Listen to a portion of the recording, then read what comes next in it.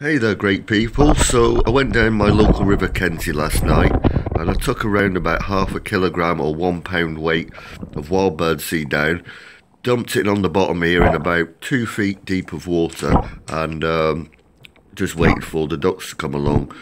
It was literally only less than probably 20 seconds before we see the first duck or ducks. And it soon goes from one or two ducks to many ducks. And it goes so frenetic in the end, the feeding, that they clean up pretty much a half a kilogram of wild bird seed, which is spread out over probably about a 1 or 2 metre area in no time. They literally almost polish the whole lot off before one of them catches the camera and sends it upside down, but that's okay. I hope you enjoy.